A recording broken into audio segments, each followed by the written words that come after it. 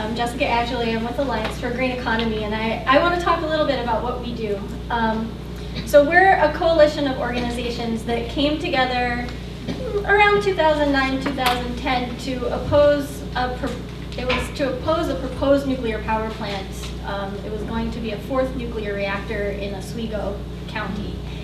And it was going to be extremely expensive, not create very many jobs, and continue to create radiological pollution.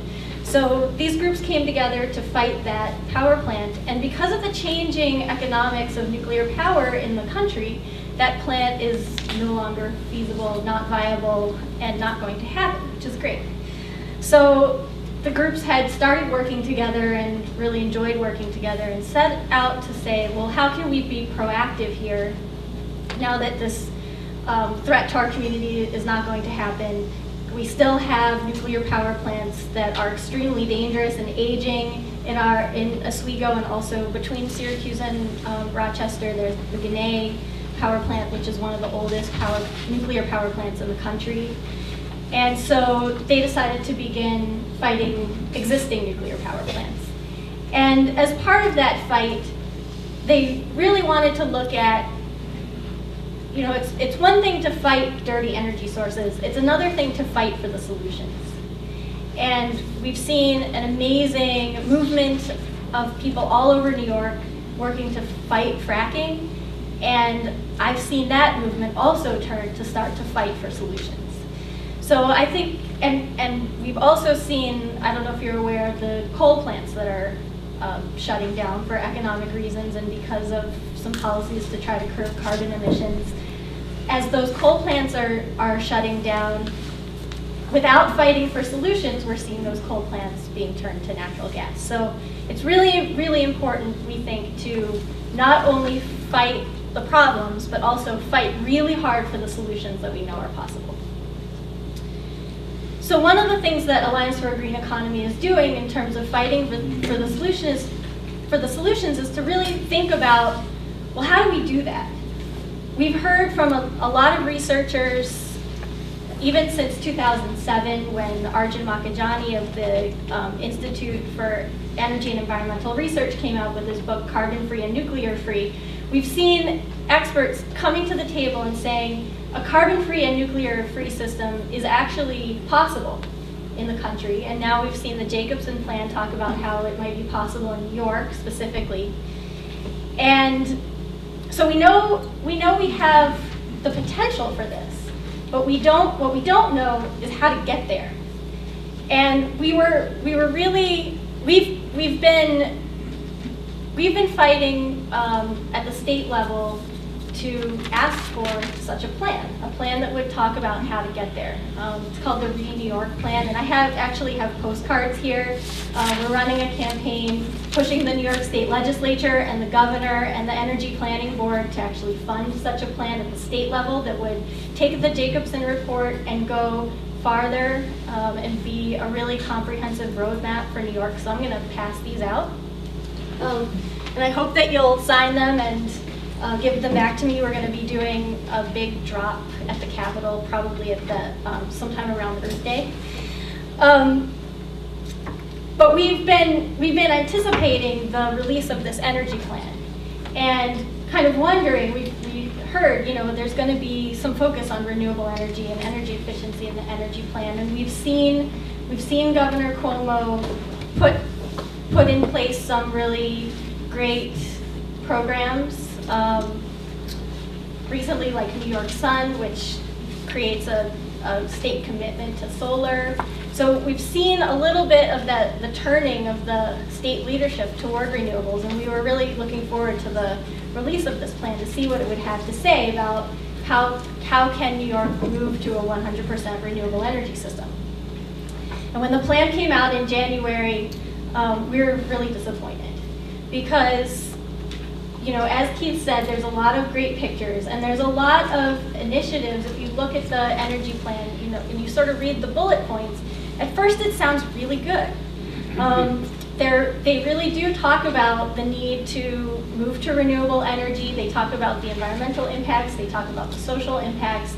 They talk about creating communities that have less sprawl and more public transportation. There's a lot of rhetoric in there that sounds really good and that really points the way to how we can have a more sustainable energy system and healthier communities. But then when you look at the details, you realize that the state is not ready to go all in on renewables.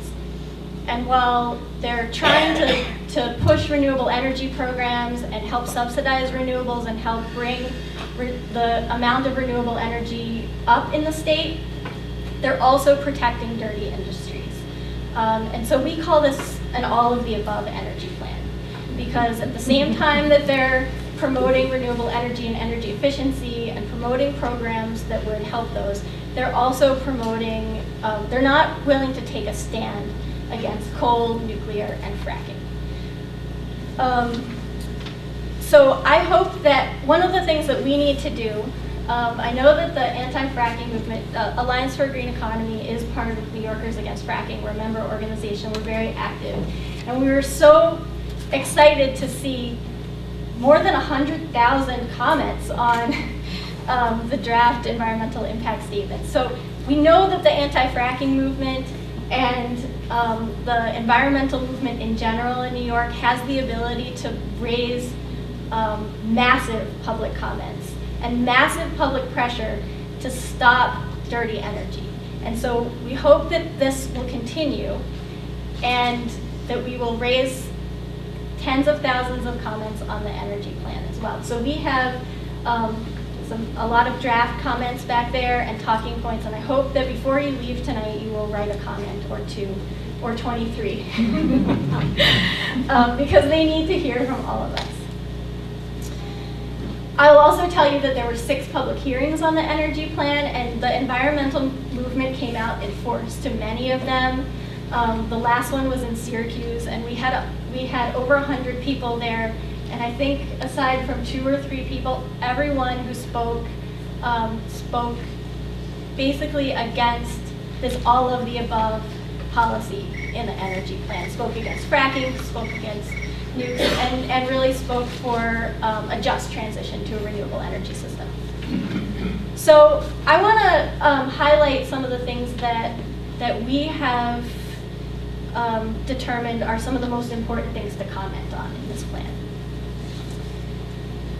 So one of the things is as Keith mentioned, this 80% greenhouse gas reductions by 2050 from 1990 levels. And you know, this was hard fought for by the environmental movement, and it's a good goal. It's something that we can work on. It's something that we can improve upon. And so I would encourage you to tell the state that, and the Energy Planning Board, that we want a 100% greenhouse gas reductions by 2050. That 80% is probably not going to be good enough to avoid the most catastrophic consequences of climate change. And not only that, but the 2050 goal is too far away. We need the bulk of this transition to happen now, to happen in the next 10 years, the next 20 years. If we put it off, you know, if we go business as usual till now and then do 80% reduction in 2040, it's going to be too little, too late. So that particular thing, you know, I hope that people will really comment. There's also really a lack of any benchmarks in this plan. So Keith mentioned the 2030, the 50% by 2030 in carbon reductions, and that really is the only interim goal in the entire plan that we could find with a specific number. And so, you know, we asked, what about next year? What about 2018? What about 2020? What about 2025? We need to see specific benchmarks, and this is something that the entire environmental community of New York is united on, and everybody's making comments about benchmarks, so I hope that people will mention the need for benchmarks in the very near future and in the midterm. We need to see rapid reductions of carbon emissions, of methane emissions, and that when we talk about greenhouse gas reductions, we need to be talking about all greenhouse gases, not just carbon. The other thing is that so the state has, I'll let you know about a couple of programs that the state has now. They're the main vehicles by which the state is ramping up renewables or attempting to ramp up renewables and also ramp up energy efficiency in New York. One of them is the Renewable Portfolio Standard. It set a goal of 30% renewable energy production in the state by 2015, by next year. And the other one is the Energy Efficiency Portfolio Standard. And that one set a goal of 15% reductions in energy consumption in the state by 2015. These are really, really important programs. They're really the driving force behind we are seeing exponential growth in renewable energy and energy efficiency in the states, just that we're starting from so little. So exponential growth doesn't get you huge numbers yet. But these really are the economic drivers of the renewable energy revolution that we are seeing in New York. And these programs are under attack. I'm going to take a little aside to tell you about something that's really urgent that I hope you all will also go home and comment on tonight. Call your legislators. New York comes out with a budget every year. And as some of you may know, we're in intense budget negotiations this week. The budget's going to be finalized very soon. And the funding for these renewable energy programs, the Renewable Portfolio Standard, the Energy Efficiency Portfolio Standard, and other programs that are pushing a sustainable energy system in New York, the Senate is trying to cut $214 million. They're trying to raid those funds and take those funds, which actually a lot of them come from ratepayers. We pay a systems benefit charge on our bills to pay for renewable energy in the state. They're trying to raid that money and put it back into the general fund. So aside from the energy plan, which we know doesn't go far enough, we also see a threat from the Senate, and also the Assembly is trying to divert 20 million, less, but still we don't want to see any diverted.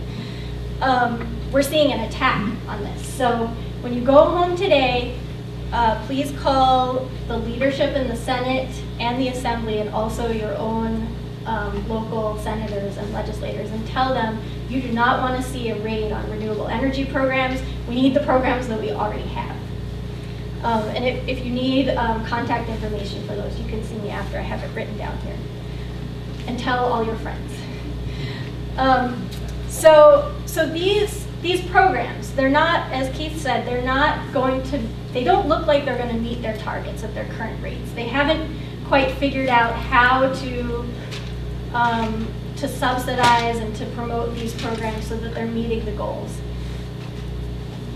And the energy plan does talk about extending these programs. It talks about extending them through 2020 and 2025, and I always forget which is which.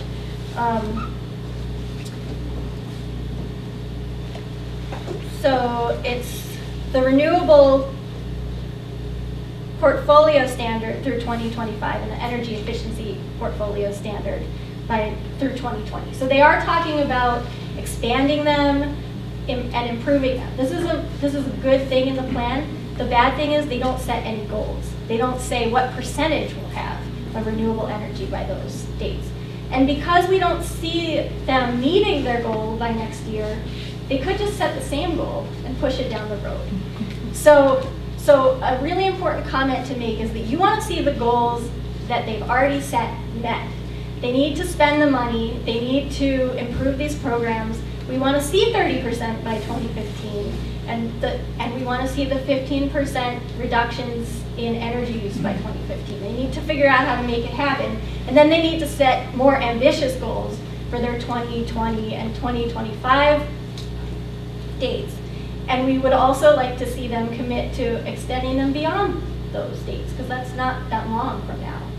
We want to see these programs continue and grow.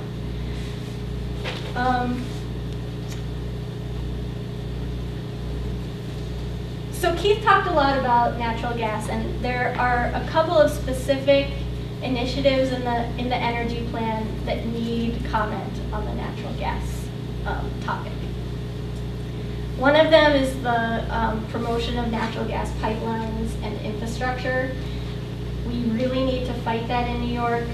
The plan is really wobbly on whether I think they were trying really hard not to offend us and not to offend the industry, but they really should, at this point, they should just bite the bullet and commit to a ban on fracking in New York.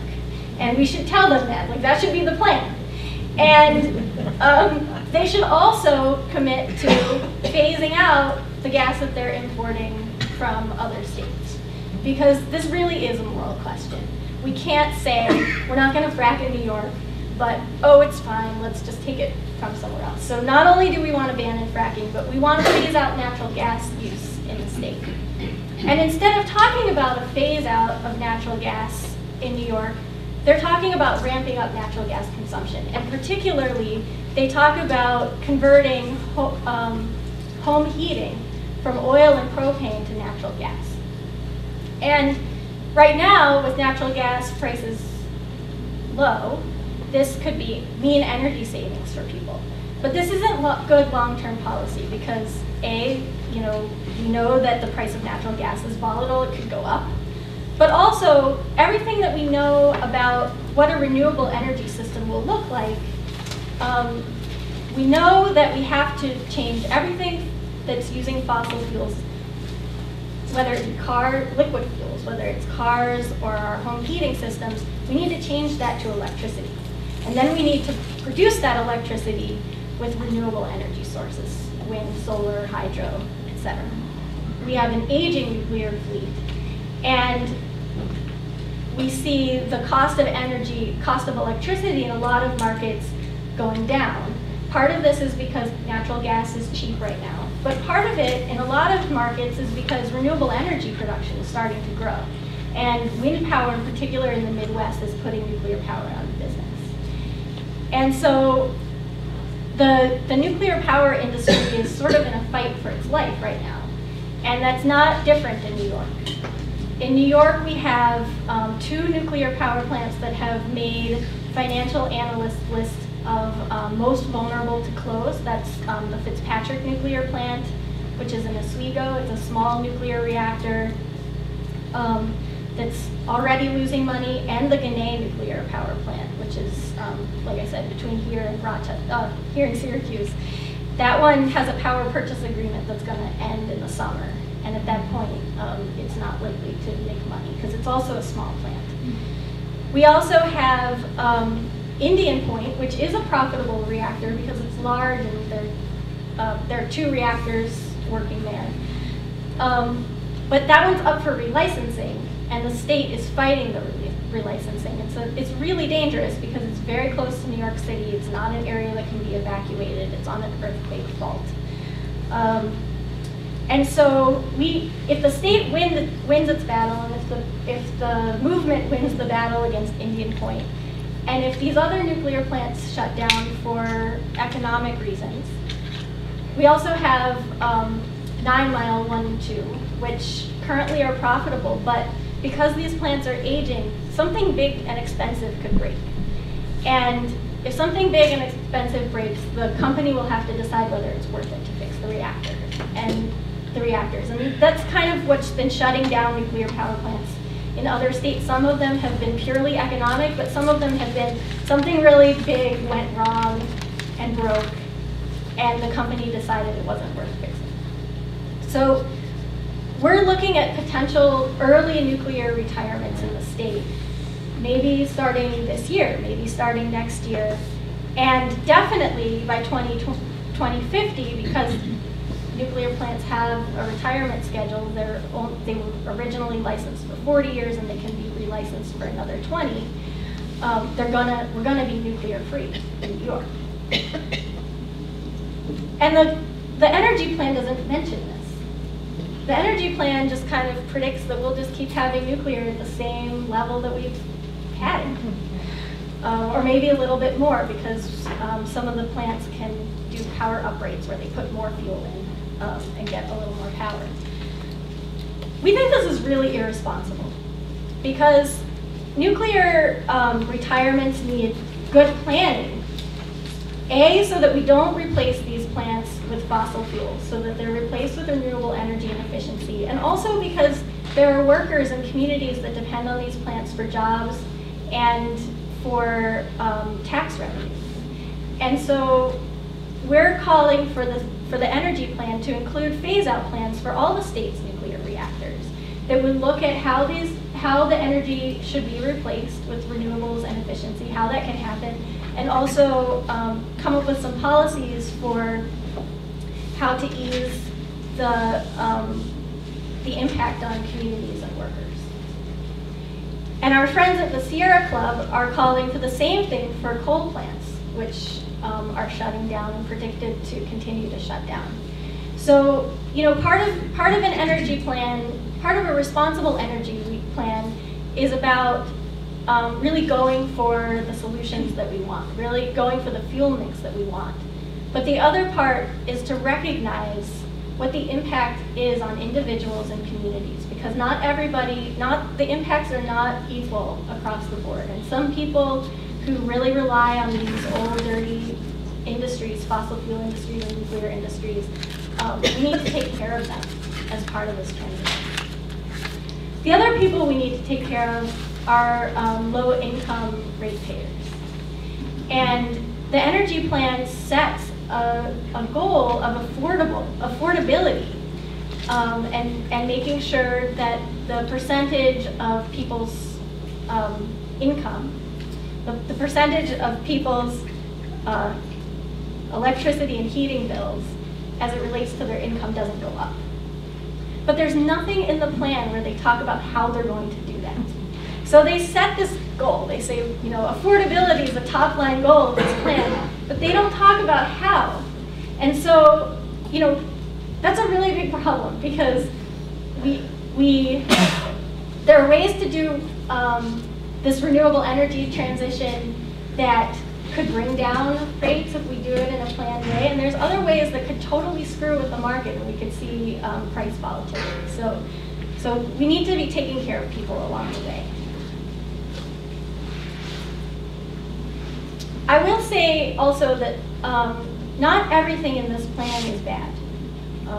There are some good initiatives in the plan, but they really lack specificity. And so as you're writing your comments, you might want to compliment the Energy Planning Board on some of the things that they got right. They are talking about strengthening building codes. They are talking about ramping up renewables, and then just push them. Say, you know, we need details. And the other thing that we're asking people to comment on, if you're going to comment soon, is on these missing documents. Keith mentioned them, the greenhouse gas inventory and the study of the potential that New York has for renewable energy and energy efficiency. These are really key pieces of information that should go into any responsible energy plan. If we're going to talk about an 80% reduction in greenhouse gases by 2050 or 100% reduction, first we need to know where are our greenhouse gases coming from? What industries? Which greenhouse gases are they? If we're gonna come up with a plan for reducing them, we need to know what they are and where they're coming from. And this plan doesn't have an up-to-date greenhouse gas inventory, even though it was promised in the scope. The other key piece is to know what is New York's potential? What can we get from efficiency? What can we get from renewables?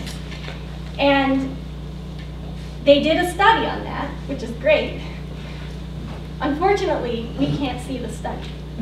And the way they talk about the study in the energy plan leaves us concerned. Because they talk about things like economic potential, which means potential, for instance, in the energy efficiency realm. What's the potential for energy efficiency that will pay for itself? So that's good. It's really good to know that. But that doesn't encompass all energy efficiency potential. Like maybe some of us are willing to pay more to get some energy efficiency out of the system. And it also talks about something called achievable potential, which out of this economic potential that they've decided to cap everything at, they determined that only some of that is actually achievable. But they don't talk about how they've decided that it's achievable. And to me, this is so illogical, because to me, you would say, what's the potential? And then you create a plan to achieve that potential. You'd create a set of policies that would help you achieve that potential. And so part of the comment period and part of the strong comments that we need to put in to the Energy Planning Board are about this study, and we can't see it. So we have Alliance for a Green Economy, along with Frack Action and many other organizations around the state, have submitted a couple letters to NYSERDA and the Energy Planning Board asking for these studies, demanding the release of these studies. We have not heard any official response back. We have reason to believe that maybe they're coming soon, and maybe we'll see them before the end of the comment period, but they need to hear from you. They need to keep hearing public pressure that we want to see the whole plan. And we want to know what New York's renewable energy and energy efficiency potential is. And if they give us these documents just a few days before the end of the comment period, that's not a real public comment process. And they need to extend the comment period.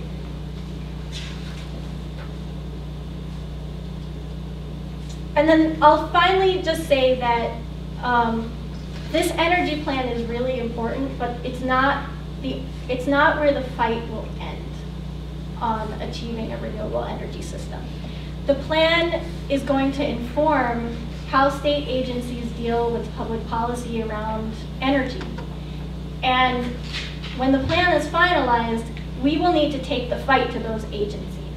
So the renewable portfolio standard and the energy efficiency portfolio standard are going to be determined by the Public Service Commission. And so we need to fight there for really strong programs. We would like to see what those programs should look like in the plan and how they fit into a whole energy mix and a whole set of programs that will get us across agencies and across the state, will get us to a renewable energy system.